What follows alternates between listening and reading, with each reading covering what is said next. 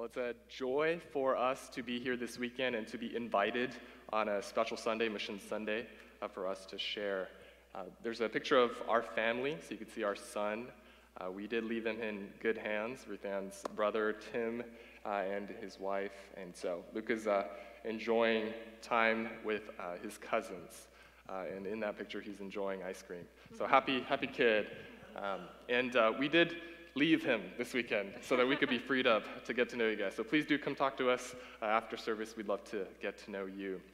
Before I get into the message, we wanted to share more about ourselves, our story a little bit, ministry plans. And so on the next slide, you'll see our sending church, just has been mentioned, Lighthouse, and also our missions agency called Biblical Ministries Worldwide. They've been helpful to us, and we just recently completed their pre-field training. And so we're thankful for them equipping us as we depart soon to Japan. On the next slide, you'll see our vision for ministry in Japan, which largely consists of 3 parts. CBI, Christ Bible Institute, Logos Community Church, and church planting. And I'll explain briefly each of these. So we'll start with church planting. This is a map of Japan. Maybe you've recently gone out to Japan for vacation. You know the major cities, Tokyo, Osaka. Maybe you even went from Tokyo to Osaka. Then likely you've passed by Nagoya, which is the 4th largest metropolitan city in Japan. This is where we're going to be for at least 5-7 years or so. And in Nagoya is a church called Logos Community Church. And this is actually a church planted by Lighthouse. 2 of the elders there, they were Japanese, and they're former interns at Lighthouse. And so we've gotten to visit them and get to know them, the leadership in the church as well. And so we're excited to be with them. We're going to learn from the leadership. And while we're there for the initial 5 to 7 years, the goal is to form a team, and then we'll be sent out by that church to go plant somewhere else in Japan. And our 3rd component is Christ Bible Institute. We've met Matt Ng here, and I know that he's been at CBI years ago, and so we're going to go with them. They're sponsoring our visa, and they have a 2-year internship track focused on church planting, and they're trapping us in Japan as well. So we're going to go with them, and they're going to help us as we hope to serve in Japan long term. At this time, I'll share a little bit more personally, just as to how the Lord has worked in my heart and led us to this point of wanting to go to Japan. So my story, I'm 2nd-generation Japanese American. I grew up speaking Japanese at home. My parents are both believers, and I grew up in the South Bay of Southern California, Gardena, Torrance area. And my mom in particular has been a really good influence on me, as she's had a huge burden for the Japanese people to come to know the Lord. And if you haven't heard or don't know, Japan is considered the 2nd largest unreached people group in the world, according to the Joshua Project. And so growing up, I've heard stories of how difficult it can be, the spiritual darkness in Japan. And in college was when the Lord really deepened my desire to make Christ known among an unreached people group. And so one idea that really impressed upon my heart was that in a place like Japan, you can grow up and not having heard of Christ your whole life, not knowing a Christian personally, or having heard the gospel in depth. Maybe you've heard growing up in school, like Jesus mentioned in a history textbook, but nobody's ever explained to you the gospel. Nobody's ever shown you a life transformed by Christ and the gospel. And that has stuck with me, and really it's a stewardship of the gospel. And given the providence of God in my life, there was a growing desire for me to take Christ and take the gospel to Japan. So Ruth Ann will share a little bit of her story. Hi, yes, we're so excited to be here. I felt so welcomed already. And my story's a little different than Seichi's. I grew up in Alabama, and then I moved to California in 2015 and started attending Lighthouse. And I was really missing my friends in Alabama, my church family, and so I just kind of jumped right into Lighthouse and signed up for everything I could so that I could get to know people. And one of the the classes I signed up for, one of the things I signed up for was a class that was called EPIC, and it was on missions. And the teacher, he asked a really helpful question, and something I really hadn't heard before. He asked if we had ever considered how the Lord might use us in his kingdom. How would the Lord use us in his kingdom? And to pray that, to ask God how he would use us, to not assume that we're just senders, but consider too if we would be a goer. And I realized I had just assumed I would be a sender and not a goer.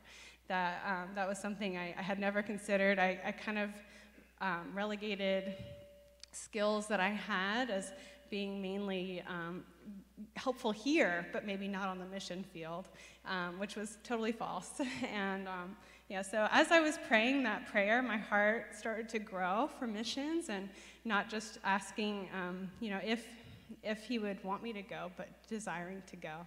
The Lord also sent some good friends.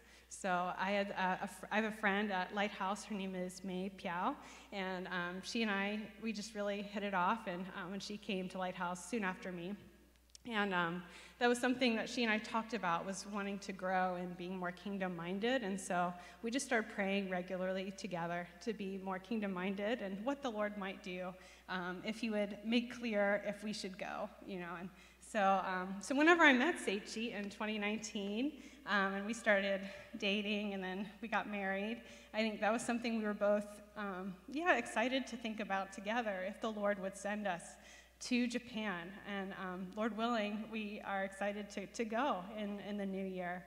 And that's a little bit about our story and how the Lord has brought us to this point. As Seichi mentioned, we just finished our training with our missions organization. Really helpful training for church planning. A lot of the content was focused on that, but then they also had some things on just learning to navigate culture and culture shock, and as well as something just thinking through some of the challenges that would be present for our children as third culture kids. And that was really helpful for me to think through, for us both to talk about and kind of anticipate maybe for our little boy Luca what it might be like growing up for him and trusting the Lord with the challenges that come. We also got to take a survey trip in 2022, so we were hoping to go to Japan sooner, but then, with COVID, it was locked down for a long time. So in October of 2022, we got to go, and we were there for a month. And 2 of the weeks we were in Nagoya, and it was so helpful to get to know the Japanese people more, the Japanese church, the church at Lagos. It was my first time, so I was learning a lot and really enjoying, Japanese food, eating noodles like every day. And it was so helpful just to know more of the need as well, to get to be there.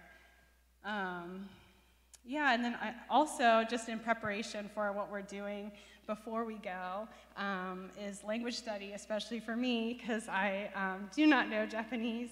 So I've been learning a lot, trying to do more self-paced study, but last semester I got to take a class at a community college, and that was so helpful. So feel like there's a good foundation for grammar and those types of things, and I'll get to take another couple of classes this coming semester for Japanese language, and that'll continue whenever we arrive in Japan as well. But yeah, very thankful for the preparation we've gotten to do so far.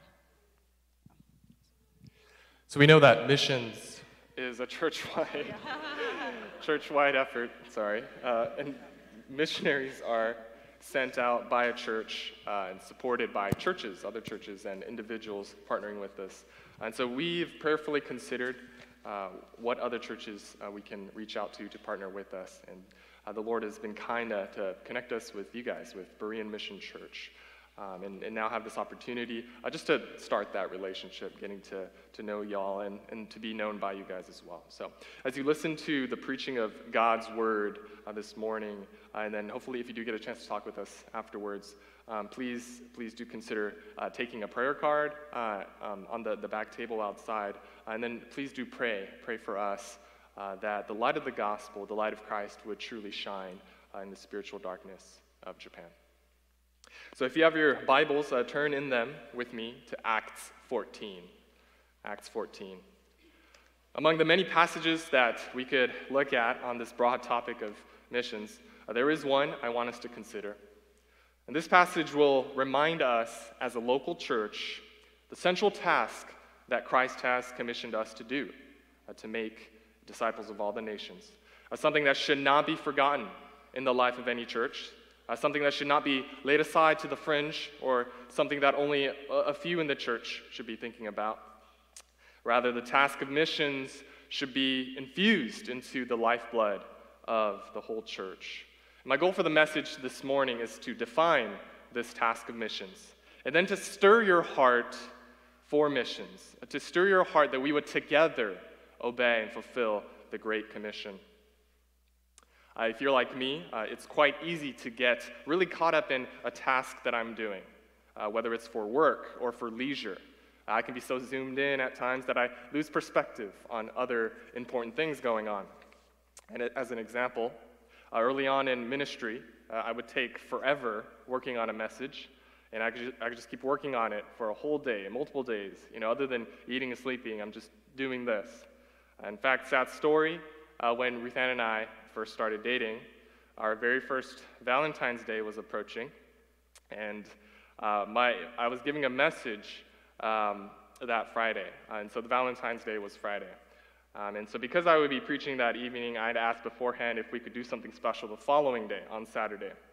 And so come Friday, I'm working on this sermon, and as embarrassing as it is now, I hadn't sent a single message, text to Ruth Ann. I hadn't communicated with her at all until after I gave the message that evening. And so basically, she got nothing from me for the whole day until that night. And so I'm here to tell you that was a long time ago, and I repented. And God has grown me a ton since then. You probably would never do what I did, but I think you can relate with me that whether it's your work or studies, hobby, or even a relationship, it's quite easy to have tunnel vision, just to be so wrapped up in something that we lose perspective on the things that matter. Now, there are many things that God has called us to as local churches. As we gather weekly for worship, and throughout the week, we bear one another's burdens, we confess our sins to one another, we serve each other, and we encourage each other, we study and learn the Word of God together. But we must never forget that what God has called us to is also to look beyond the needs of our church, to not stay insular, but to look beyond, as far out as those among the nations who have never heard of Christ. Because that is the commission that we have all received from our Lord, to go and make disciples of all the nations. But what exactly is it that we are trying to do in missions? While I wholeheartedly believe that compassion ministry, meeting the physical needs of people, are absolutely vital, necessary, we cannot say we are fulfilling the Great Commission if the primary thing that we are doing as churches is to alleviate poverty or establish hospitals or provide education, job training, so forth. While again, these things certainly can complement the task of missions. Or even if we were focused on evangelism, is the task of missions completed if we're doing public preaching or going door to door or hosting evangelistic Bible studies? And if people do come to know the Lord through these means, praise God. But then what? Now, what are we aiming at in missions? And this is the main idea of the message, this sermon. The task of missions is church planting and strengthening. Now, it's for Christ to be made known among the nations through planting and then strengthening churches. Now, we want to think as God thinks about how we are to carry out His mission. And so we take our cue from His Word. And while this message is admittedly not comprehensive in all that can be said about the task of missions, we're going to take a look at this passage that has several key components of the missionary task. Acts 14, we're just going to focus on 3 verses mainly, verses 21 to 23. And before we read those verses, I want to give you the context of our passage. So here we see that Paul is on his first missionary journey. In a chapter before, in chapter 13, verse 2, we see that Paul and Barnabas, they have been sent out as missionaries by the church in Antioch. And the Holy Spirit is the one who actually sets apart these two men for this task, and the church in Antioch sends them off. Paul and Barnabas, they travel to different towns and cities proclaiming the word. And as a custom, they first go to the Jewish synagogue because they know that Jews, they know Scripture. They want to speak to the Jews and explain to them from the Old Testament that the Messiah, he had to suffer, rise from the dead, and that this Jesus is that Messiah. Now, some who hear this message, they believe, but many others don't. And the unbelieving Jews, they stir up the Gentiles, so that both groups, unbelieving Jews and Gentiles, they attempt to mistreat and then persecute and then even stone Paul and Barnabas. Now, these two missionaries, they escape and then move on to other towns, and they keep doing the same thing. They preach the gospel with the risk of harm. But the unbelieving Jews are so jealous of people turning to this Jesus. They're so angry and fed up with this teaching, with these men, that when they hear that Paul and Barnabas are going to such and such a town, they actually go to that town, even traveling 80 to 100 miles. They rile up the crowd there and convince the people there that Paul is a fool and worthy of death. Now, this is what happens right before our text. In the town of Lystra, there are unbelieving Jews who come from Antioch and Iconium, and they go over to Lystra, and they win over the crowds there to their side. Now, what is perplexing about all this is that moments before, the same crowd in Lystra, they see Paul heal a lame man and make this lame man walk. And that same people are amazed and treat Paul and Barnabas as gods, even wanting to offer sacrifices to them. But then they do this 180-degree turn because of the convincing rhetoric of the unbelieving Jews. The crowds there, they actually turn on Paul. And the Jews there, they stone Paul, actually thinking that he's dead. And then they leave Paul outside the city.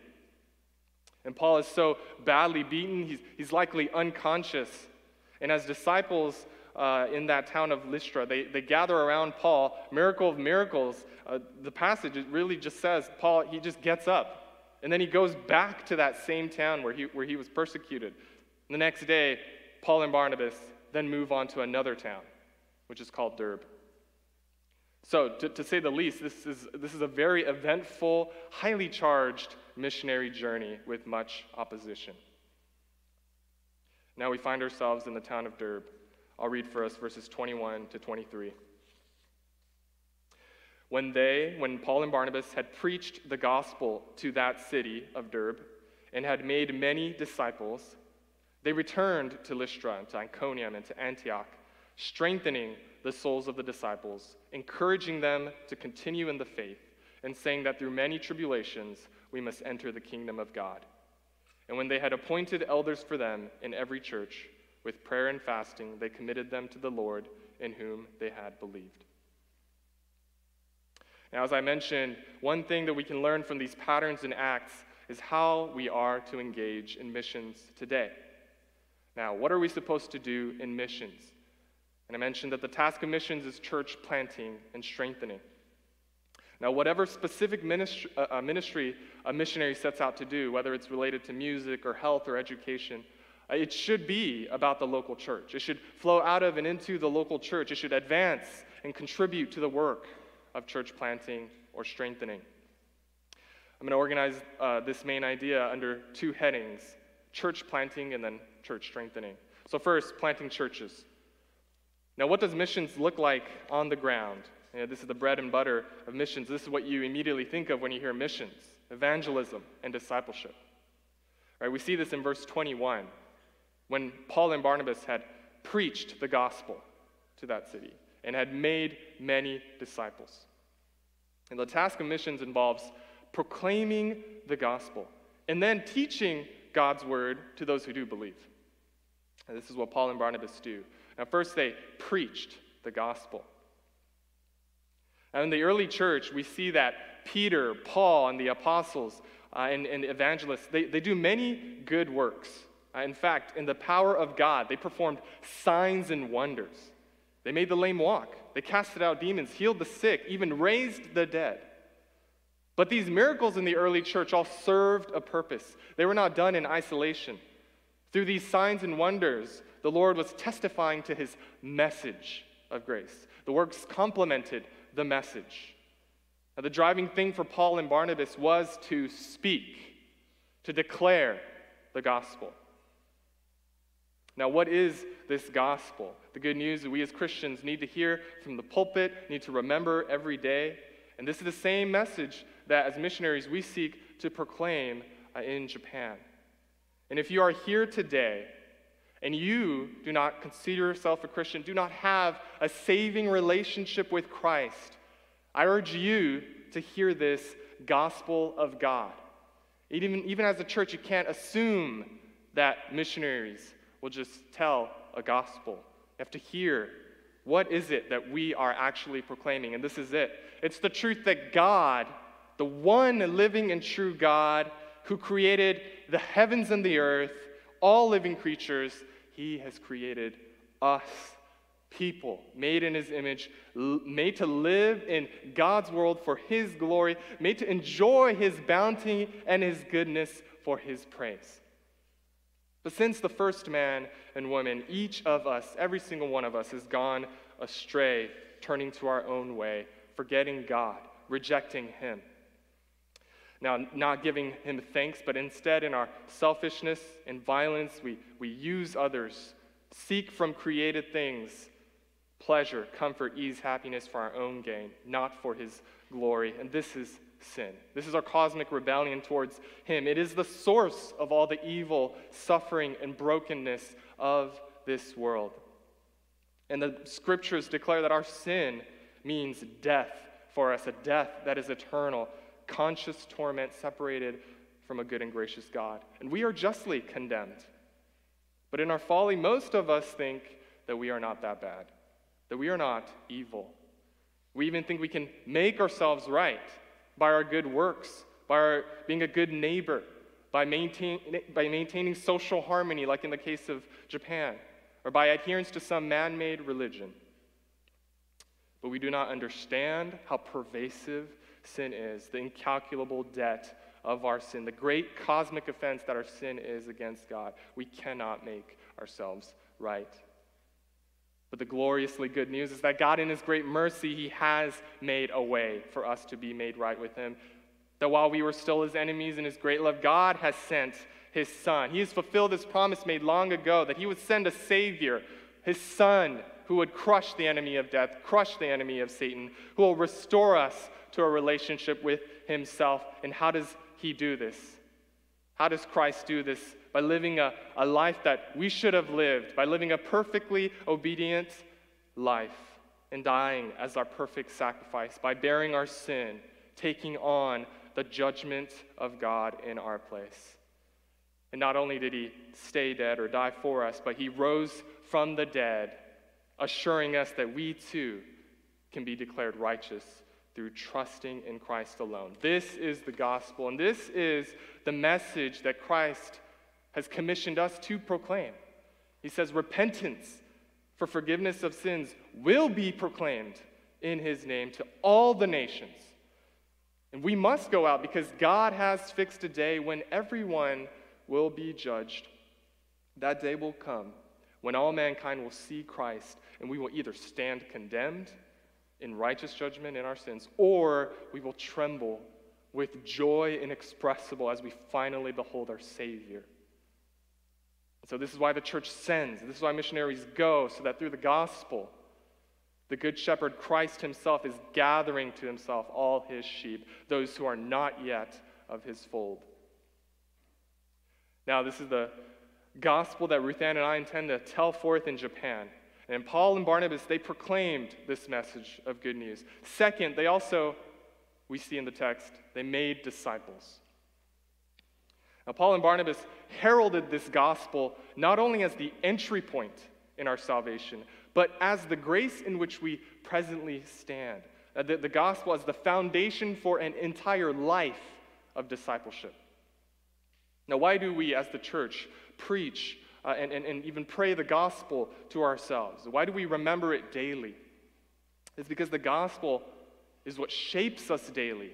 so that we are conformed to the character of Christ. It's the gospel that fuels us daily so that our hearts are properly motivated to obey Christ and trust him. Now, it's the gospel that reorients us daily so that our purpose in life truly is to live for God's glory, not for ourselves, but for Christ's sake.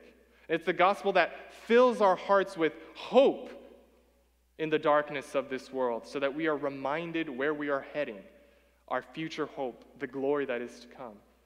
The gospel of grace is what we need daily. It drives a lifetime of following Jesus.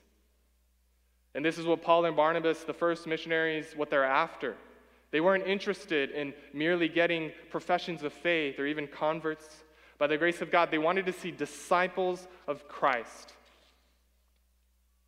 In our passage in Acts, the author Luke actually chooses a word, the verb made disciples. In the Greek, it's mathetuo. And this word is only used actually a handful of times in the New Testament, including, as you guys know, once in Jesus' Great Commission. And so Luke is describing what Paul and Barnabas are doing as keeping in step with Christ's commission to go and make disciples of all the nations. And this task of making disciples isn't just about preaching to the masses and then quickly moving on to another group of people. Now, it's not stated exactly how long Paul and Barnabas stayed in Derbe, but we know from other passages in Acts that they stayed in places like Antioch, Corinth, Ephesus for an extended period of time, months, maybe even years. The point is that it takes time, effort, and intentionality to grow as a disciple of Christ. And the very word itself means to be a learner, a pupil. We're constantly learning all that Christ has commanded us, learning how to live that out in the particular role that God has assigned us and in the particular season he has us in right now. We're also learning the whole counsel of God, the breadth and depth of Scripture, that is from Genesis through Revelation, his plans and purposes through redemptive history. And ultimately, we are learning a person. We are learning Christ himself, what it means to abide and rest in him daily, what it means to depend on him in the day-to-day, what it means to make much of Christ in the choices that we make, what it means to bear the image of Christ in any and every situation. Now, let me emphasize the importance of discipleship by way of explaining a little bit just the spiritual state of Japan. Now, when people think of Japan, they usually don't think Japan as an unreached people group. You know, it's very modern, advanced in technology, developed economically, so forth. But the history of Japan shows that the gospel has never really taken deep root and established through healthy churches across the country. And a statistic that you begin to hear quite often is that with a population of about 120 million people, evangelical Christians are less than 1%, 0.3%. And this has always been the case for Japan. And so people have wondered, why? Why is it like this? And why has it even been called a missionary graveyard? It's a graveyard not because people go there to die physically, but because missionaries have tended to go and move on to other people groups and lands because they see little to no fruit in Japan. Now, of course, a long study of this, you got to factor in all the religious reasons, the Shintoism, Buddhism, the social cultural reasons, the culture of overworking, collectivist society that values conformity, and these other cultural things. But I believe that what it all comes down to, in my admittedly limited observation and experience, is that the church must grow up into maturity. Because discipleship means growing in Christ's likeness in all areas of our lives. Now, people in Japan, they need to hear the truth of God, and then they need to see lives transformed by the grace of God. What people need to see is a living hope that abounds in the face of great suffering. They need to see a faith that perseveres in the midst of pressures of school, of work. They need to see a commitment to the family and the home, not letting work become an enslaving idol. They need to see joy in a marriage rooted in Christ, a marriage that is vibrant and close, characterized by sacrificial love, joy, unity. They need to see real and deep relationships, true friendships in the church, where there is vulnerability, where there's trust, where there is sharing in each other's joys and sorrows. What people need to see in Japan is a hunger and thirst for truth, for the Word in your devotions and study, a dependent life of prayer. What people need to see in Japan is wisdom given as faithful friends and counselors in the church are walking with people, fighting sin and hurting through suffering.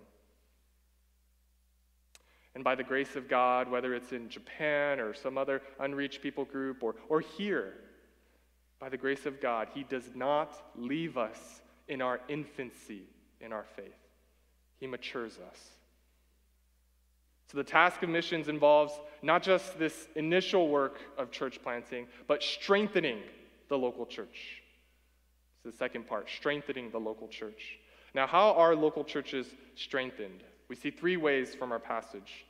The first is there is encouragement through suffering.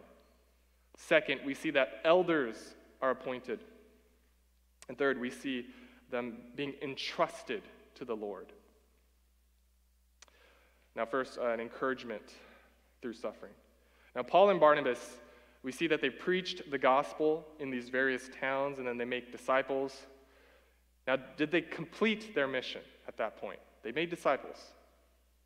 And so they can just move on, right? They move on to new towns, to new places, to new people groups. They can just keep moving forward, don't look back. But that's not necessarily what they do. They actually returned to these towns that they've been in.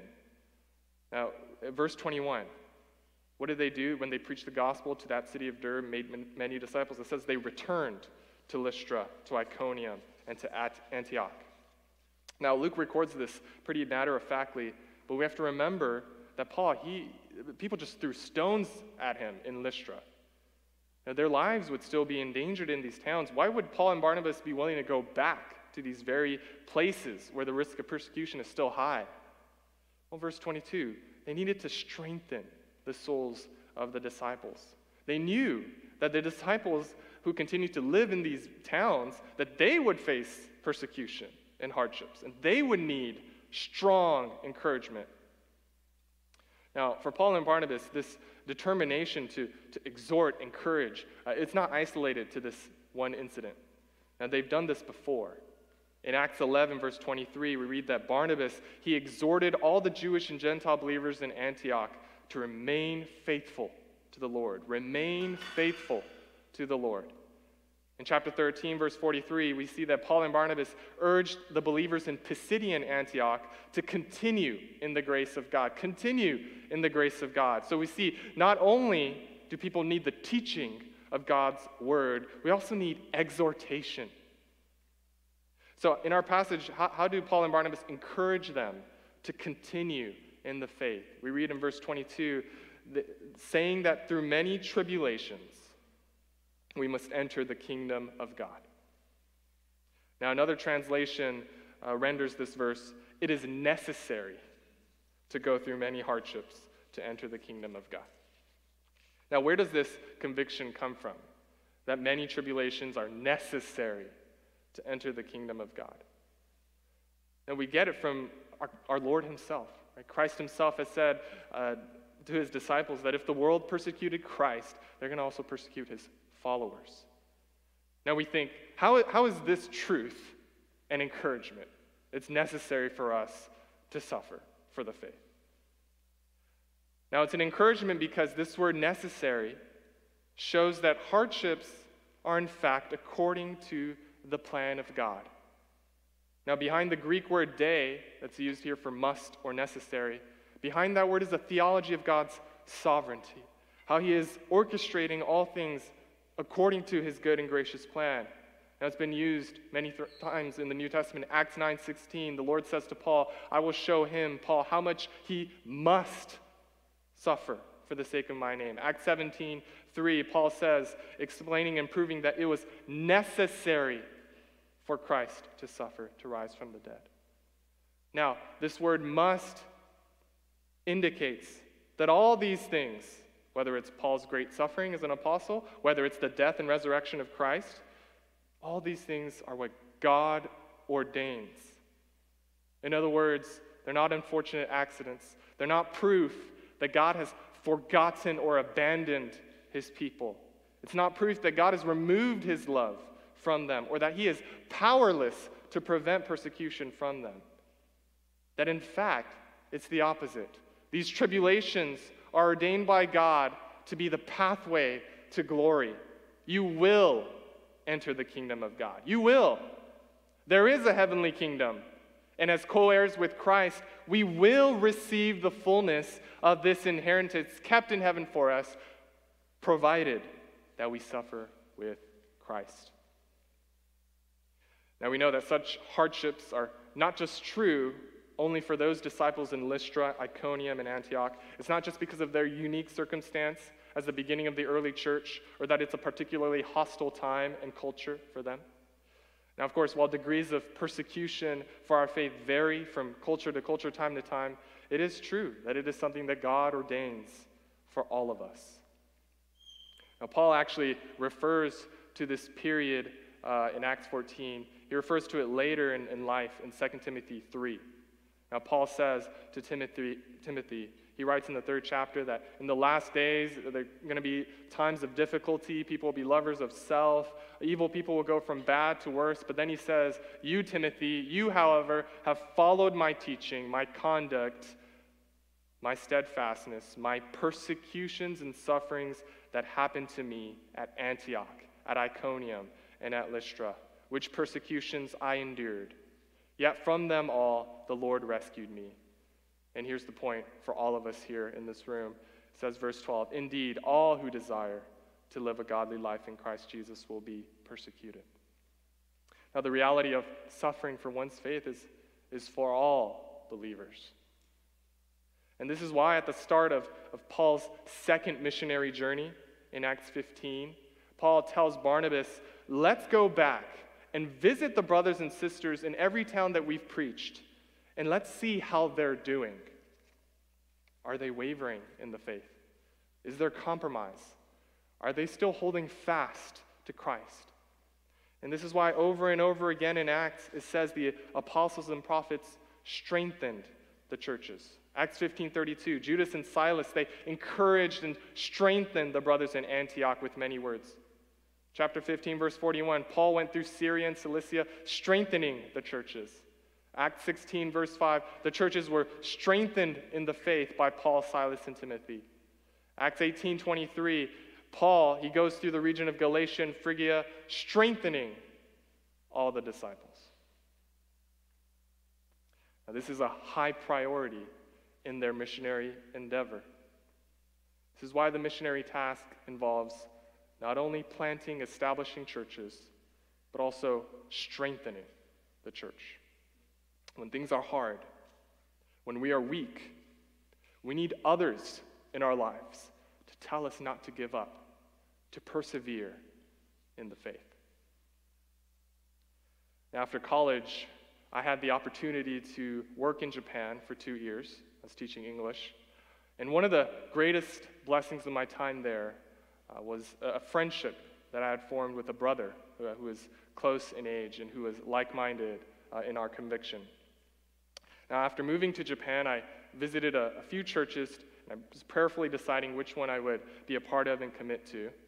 And I remember the second church I visited, which ended up being the one I stayed at. I'm walking on the street towards the church address, and I come across this small sign on a wall. And I almost miss it because I can't see it from the side of the street that I'm walking on. And the sign says, Sidral Bible Church, and it has an arrow pointing this way, toward the house.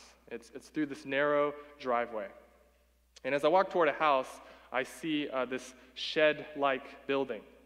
I learned that it's a prefab on the side of someone's house. And it looks like a shed, so I wasn't sure if this was the church. But as I got closer to the door, someone opened the sliding door and greeted me. And I walked in, and I sit in one of the front rows, and at the end was a young man in his 20s. and we introduced ourselves. And after service, he took me to a restaurant. We shared our stories, and there began a friendship that has lasted to this very day. Now, we weren't in a big city. It's like a mixture of rural and suburb. It's a small church with maybe a dozen adults and a few children. Now, this was a church that lost its founding pastor over 20 years ago now, but they still met weekly with visiting pastors just preaching for them on a Sunday. So in such a place, it's rare to find a guy in his 20s who's earnest in his faith, seriously following Christ. And yet in the Lord's kindness, he provided this brotherhood, this friendship to me. It was a gift to one another. And this friendship was truly a lifeline for me during my time in Japan. We meditated on the Word together, prayed together, took trips together. He introduced me to many of his brothers and sisters. And also, I learned a lot about the church in Japan through this particular friendship. And during the week, we would call and talk over the phone. And I remember sometimes he would be discouraged at the beginning of the conversation, whether it's just long hours at work or just a feeling of loneliness in the church, or it was maybe a difficult friendship that he had in the church, or even larger picture, seeing the church in Japan drift away from the authority of God's word. And even though he started that conversation discouraged, by the end of that conversation, he would be encouraged as he is processing with me, with a brother who has like-minded convictions, as he remembered truths about who God is and God's care for him. I could noticeably hear the difference in tone. I remember his joy. And while I can communicate in Japanese fairly well, I'm quite far from the level of a native speaker, and so I remember thinking, wow, I'm not that confident in Japanese, and I honestly hadn't said a whole lot in this conversation. I mostly listened, but I am so glad that I can be this much of an encouragement to this brother. Now, church strengthening is absolutely vital to the task of missions because persevering in the faith is something we all need. Persecution can cause us to fear. Great sorrows, isolation, losses in life can cause us to doubt the personal love of God for us. And the cares of the world and the burdens we bear, if we are not finding our hope in Christ, these things can seriously weaken our resolve. They can dampen our zeal. They can cool our fervent love for Christ and others. Now, is this you right now? Now, are you suffering right now? Are you discouraged and faint-hearted in your faith? In our suffering and our struggles, we can feel so alone. We can fear people's judgment. We can be afraid to invite someone in. We can believe the lie that no one really cares. But can I encourage you to lean in to a brother or sister here? Without these relationships in the church, we cannot persevere in the faith. But together we can walk in the light. Together we can go deeper in our friendships. Together we can weep and rejoice. Together we can know and be truly known in our hearts. Together we remind one another that it is through these very trials that God is working. He is preparing us for his kingdom. And this is how the church is strengthened, by being encouraged through suffering. The second way we see the church being strengthened is elders being appointed. We see that in verse 23, when Paul and Barnabas had appointed elders for them in every church. Now, when Christ the Good Shepherd calls his sheep to himself, Christ does not leave his sheep stranded, defenseless, or wandering about on their own. Christ provides protection and care through under-shepherds. The church needs leadership, needs pastoral care. Ephesians 4 states that Christ has given gifts to the church, and part of that is pastors and teachers, those who shepherd the flock. And we see this in the early church as churches were established. In Acts 15, we see there were elders in the church in Jerusalem. Acts 20, we see there were elders in the church in Ephesus. We see there were overseers, elders in the church in Philippi. And we see not just one pastor or elder, but a plurality of shepherds for these local churches. Now, just a group of believers don't make up a church. There is a need for the flock to be led, cared for, protected spiritually. This includes, on the part of elders, a commitment to preaching God's word, to expositing and explaining it and applying it. It includes practicing the ordinances of baptism and communion, which are visible expressions of the gospel. It includes preserving the unity, the purity of the church through church discipline. And now this is how the church is strengthened. Now in our passage in Acts 14:23, we know that appointing elders was not a one-time occurrence for Paul. In fact, in Titus 1:5, a pastoral epistle, Paul explains why he left Titus in the island of Crete. He says in verse 5, "This is why I left you, Titus, in Crete, so that you might put what remained into order and appoint elders in every town as I directed you." This appointing of elders for churches, it is a pattern in Paul's ministry.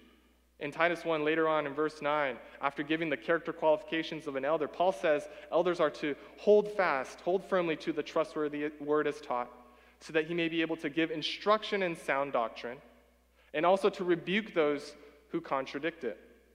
Elders must not only know the Bible well enough to teach sound doctrine, he must also correct false teachers. That is to say, to protect the church from being misguided from false teaching. Now, in the mission field, there's always the danger of syncretism and false teaching. Now, one of the challenges of missions in Japan is that there are so many religious groups that have formed, especially in the mid to late 20th century. And sometimes the teachings of the Bible are mixed in.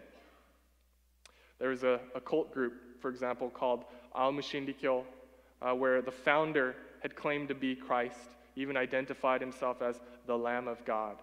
And this group is known for a famous deadly incident in 1995, where its members released sarin gas in the Tokyo subway, killing 13 people, injuring countless others. Now, such cult activity creates fear throughout Japanese society. Don't be associated with any of these religious groups. Being a part of these groups, extremists and religious fanatics, you're going to be mind-controlled. Now, add to this that there are Christian, or quote, Christian cults that present a false gospel. I remember in the area where I lived in Japan, which is a little bit more rural, I was in a train and looking out through the window, and I see, in a neighboring city, I see two Mormon missionaries riding their bicycle. And I'm thinking to myself, man, they are out here too, right? Like all the way out here. And in my apartment, Jehovah's Witnesses come knocking on my door as well. Now here's the point. For an average Japanese person who has little to no knowledge of the Bible, now these groups are all the same, Christianity. They're all lumped together. Now how critical it is anywhere, whether in Japan or here as well, how critical is it that pastors and elders equip the church so that the church is protected by sound doctrine and guarded from distortions of the true gospel. Now, we see churches are strengthened, one, by being encouraged to persevere through suffering. Secondly, by elders being appointed to guard the flock. And then third, we see in our passage, by the church being entrusted to the Lord. Now, at some point, missionaries have to move on. Now, certainly, they feel the sense of what Paul feels for the churches. This is what Paul says in 2 Corinthians 11. He says, "There's daily pressure on me of my anxiety for all the churches." There's this great concern for these churches. So what must missionaries do? Now, what does Paul and Barnabas, what did they do? Now, before the missionaries, Paul and Barnabas, moved on, they committed these churches to the Lord with prayer and fasting. Ultimately, it is the Lord, by his grace, who keeps his people. Now, the task of missions fails utterly without the grace of God. So humble, prayerful dependence on the Lord is absolutely necessary. It goes hand in hand with carrying out the work of God. Because it's only by the grace of God that people come to faith, only by the grace of God that people grow in faith, and only by the grace of God that people are kept in faith to the end. In the passage right after ours, we see that this is all called the grace of God. Look with me down at verse 24. We're going to read from verse 24 to the end of the chapter. Then they passed through Pisidia and came to Pamphylia. And when they had spoken the word in Perga, they went down to Attalia. And from there they sailed to Antioch, where they had been commended to the grace of God for the work that they had fulfilled. And when they arrived and gathered the church together, they declared all that God had done with them, and how he had opened a door of faith to the Gentiles. And they remained no little time with the disciples.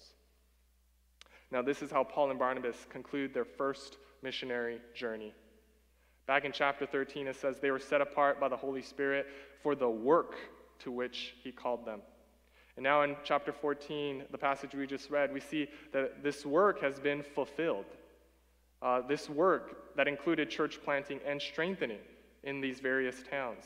People coming to faith, people growing as disciples, people gathered as churches, people being strengthened to face opposition, elders being appointed, them being prayed for. It is all called the grace of God. And we see that missionaries are not spiritual Rambos, just off on their own. Missionaries are accountable to local churches back home. And churches and the individuals that make them, they truly partner with missionaries, prayerfully, financially, supporting the ongoing ministry of God as Christ builds his church among the nations. And missionaries don't just go out and think, we're going to be all in, which means we're never coming back. We're all in, we're completely invested in the people there. But part of why missionaries periodically come back is to show that this truly is a partnership. Missionaries get to report on the fruit of our collective labor and gospel partnership so that together, those who go out and those who send, we get to rejoice in the grace of God as more churches are planted and strengthened. Now, Berean Mission Church, while we are the ones going out and we are being supported by our sending church and supporting churches such as yourself, we are, in a sense, following in your footsteps. Some of you have, you are an example to us of what Christ has commissioned us to go out and do many years ago.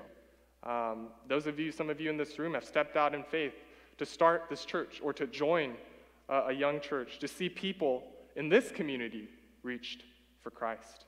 And not just that people would profess faith in Christ as newfound believers, but to grow up into maturity, into the fullness of Christ.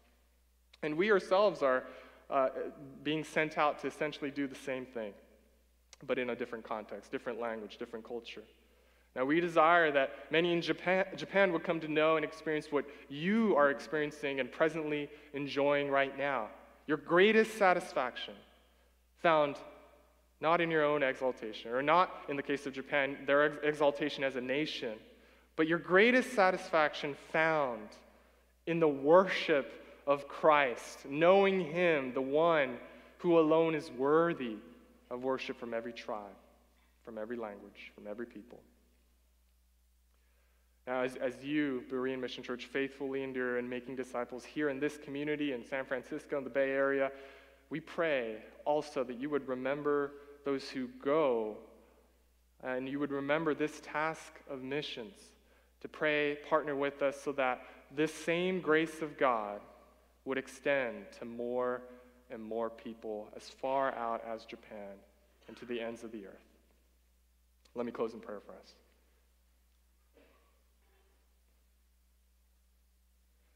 Our gracious Father in heaven, thank you, Lord, that you are a missional God, that you are a God who sends. Lord, you sent your Son to redeem us. And the Son has been sent out and gone so that he would come rescue us. And we really are image bearers of God as we ourselves go and show forth your goodness, your glory, your love, as we proclaim what Christ has done. So I pray, Father, that you would further deepen the good work that you've been doing at Berean. Continue to make it flourish so that the name of Christ would be exalted in. In his name we pray, amen. Church, would you please rise?